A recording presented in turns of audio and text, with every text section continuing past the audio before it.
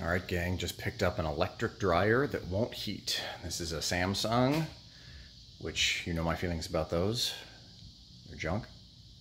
Case in point, this isn't working. So let's tear into it, see what's going on. All right, here's where the heating element lives. It's a coil back in there. You'll see it in a minute, but I figure we'll start with that. Because in all likelihood, if it's not heating, we probably have something wrong with our heating coil. It's probably burnt out. Could be an electrical issue somewhere else, but no harm in inspecting the coil, which is, again, I think it's our most likely culprit. So there's a screw right there. And then this will just pop off of this mounting plate and slide forward, but then it gets jammed up right here. So I'm going to remove this whole bracket below it to give me some more room.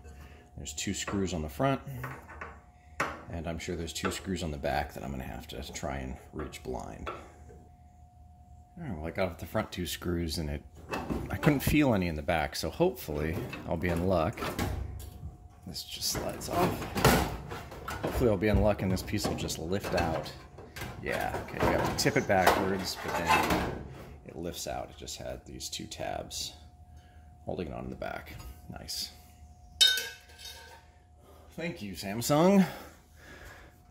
And here's your heating element, and it's got a couple connectors over here that I'm gonna have to disconnect. Let me get this guy out of my way. Put this up here. And now, just remember where things go. I've got a blue wire connecting up to the, oh, you can't see that. That's better. Okay, so there's a blue wire coming up to the top. And a red wire at the bottom. And then, oh great, I've got another blue wire, but it's a jumper wire. So this little wire, this short little wire is just a jumper from the front piece to the back piece. So actually I could leave that on, but I guess it's taped, so I'll take it off. Okay. And then I've got a black wire down here. Going to the bottom of this, looks like some kind of thermostat. Okay, the front part's all off now. And in the back, again, we've got another jumper wire, and then another blue wire. So the black wire is now a jumper wire, so this is super fun. And, okay, this is, we've got a blue wire up here. Black. Normally I'd take pictures of these things, but I've got this video as evidence, so I'll just scroll back through this when I'm going to replace it. Okay, here's my heating element. You can see the windings in there, and it connects back there to that inlet, and that's where the hot air gets sent that goes into the back of the drum through here. All right, let me start to take this thing apart and get a better look at it. Before I take this clamshell apart and actually look at the coils inside, let me do a more obvious or a little easier of a test. See if you can see that. So just set your multimeter to ohms or resistance, continuity, whatever you want to call it, and test between these 2 leads. And you can't see my voltmeter.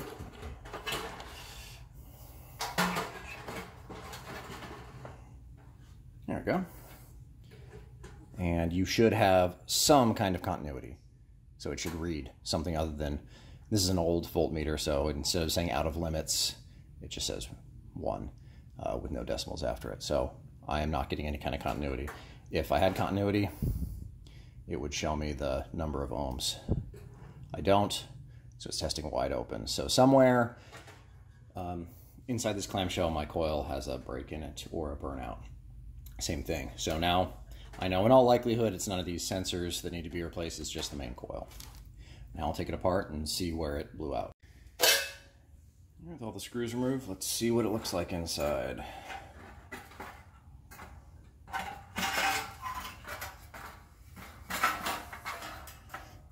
Oh, right there.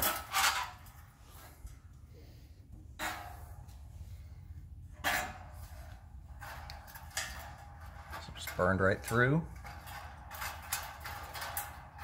lost this little section of coil. So it might have other brakes, but it only takes, oh, there's another brake. So at least 2 brakes.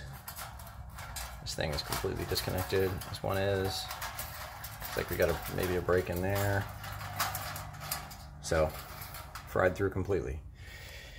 So we're gonna need to get a new one of these inserts. Chances are I'm gonna have to buy this big heater unit, but all I really need replacing, all it looks like, is this internal heating element that sits inside this clamshell. I shouldn't have to replace either of these 2 sensors along with it. It could be that they're bad. I will test them, but usually only one thing fails at a time. It's pretty rare for multiple components to fail simultaneously, unless one's failure causes failure of the other, but that shouldn't be the case here. So hopefully I can just buy this heating element and replace it by itself within this clamshell. Let's see. All right, I went online and found that I was able to replace just the heating element, and I didn't have to buy the entire shroud assembly. With the magic of video, it's already arrived, and you can see that it's got the same part number as the previous one, so I know it's the right fit. It also looks like it just matches up pretty perfectly, which is great. Also, it comes with all these different sensors, so I don't have to test sensors and see if any one of the sensors is bad. I just get to replace them all. And I'm not sure if these 2 have a place yet. We'll find out in a moment. These 2 definitely replace this sensor here and the sensor right here. So I'll swap that out now, and then I'll put the whole rest of the shroud together. This internal heating element and the 4 sensors that it came with were $25, so not too bad.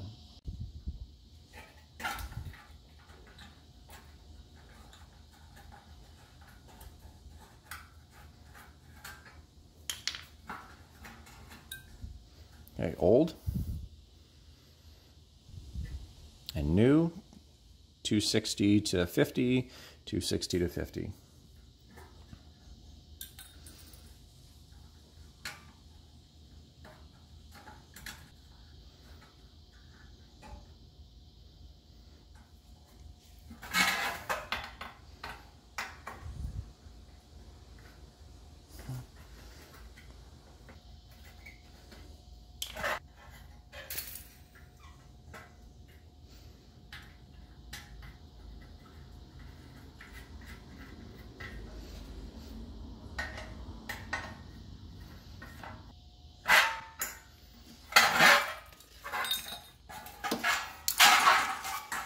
It's all done. Clean this lint out of here.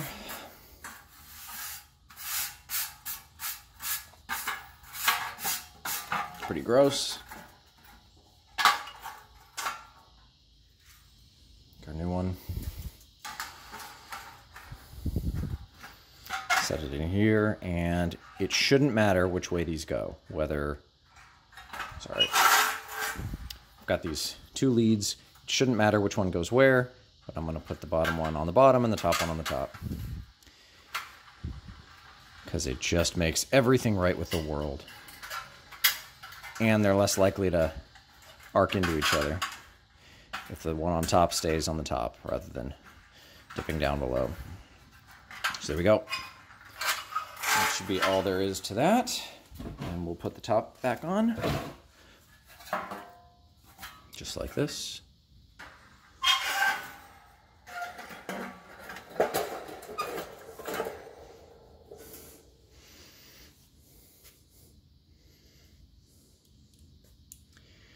It's going to be a slight amount of lining things up here. We'll start with just 1 screw,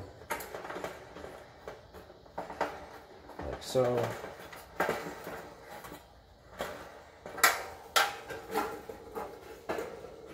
And then we'll get one in. That one actually just put the clamshell together. It didn't do anything to align the tabs between the outer bits of the clamshell and the heating element in the middle.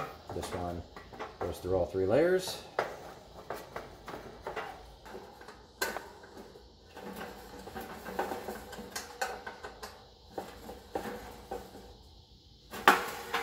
And then now we'll repeat that for the other 6 screws, and then we've got these 2 back here, and then I've got to put the screw in there and the screw in there to align those sensors, and then we'll be done reassembling the heating element.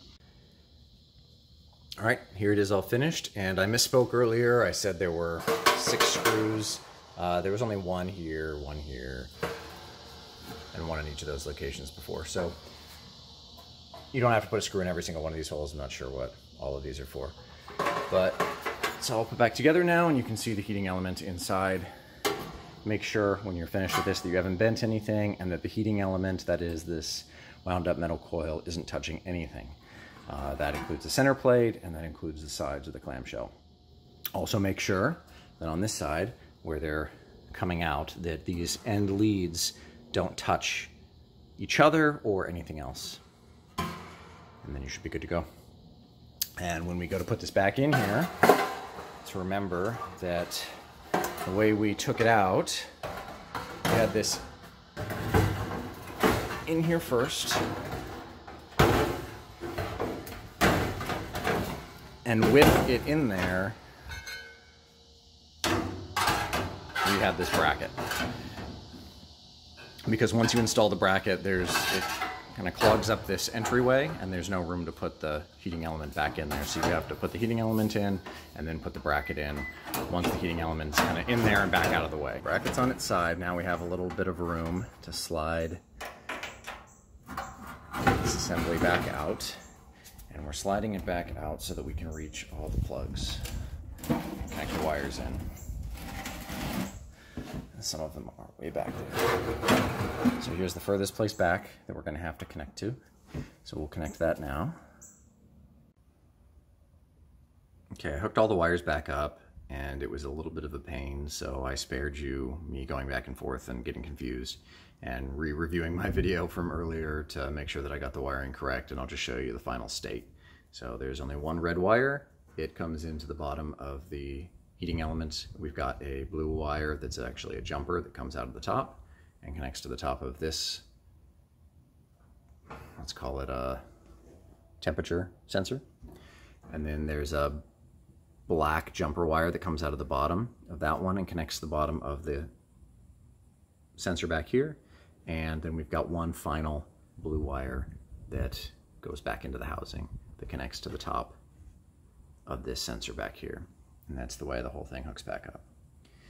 And now we'll slide it all back into place and put our mount in place.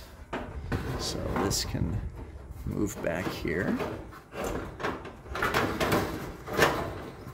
It's going to take a little bit of maneuvering.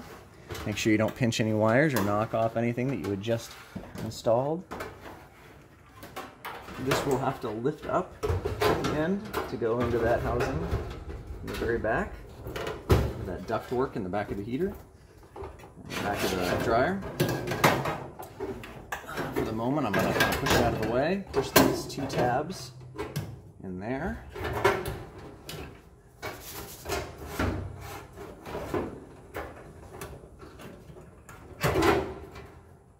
And there's a tab, can you see that? Right here. You can just barely see it. It's a thin strip of metal that has to go into a slot in the top of this mounting bracket. So make sure that that aligns or it won't slide down. And there we go. So now that's aligned. I want to line up this bolt hole. And there's our mounting bracket. Now I'll just screw it all into place. And one final thing, with the heating element reinstalled, make sure you reconnect this connector right there. All right, and that's it, gang. Works perfectly now. Just tested it. Gets nice and hot really quickly. So pretty simple fix. And that's about, when it comes to dryers, when they don't heat, an electric dryer is the worst one because it's more likely to be expensive. That replacement part was $25, as I mentioned earlier, and that includes the sensors. Nice little project to get into. If you wanted, you could do a couple of these a week. People are always getting rid of old washers and dryers, and I never pay more than, they're either free or maybe $60, maybe $100 if it's a really nice one. This is not a really nice one. This one, usually I can sell washers or dryers for $350, standard price that I asked for the modern ones that are front loaders like this. This one, it's Samsung. Like I said, I don't think they're great. I'll probably sell this for $250, and I paid $40 for this dryer, fixed it for another $25, so I'm into it $65. If I sell it for $250, I made 200 bucks, and it took me, including driving to go get it and bring it back here, fixing it, filming it, I probably put an hour total into doing this. So 200 bucks in an hour, not too bad. Anyway, good way to start getting into projects without risking any capital, if that's what you're interested in doing. Hope you liked the video. Talk to you again soon.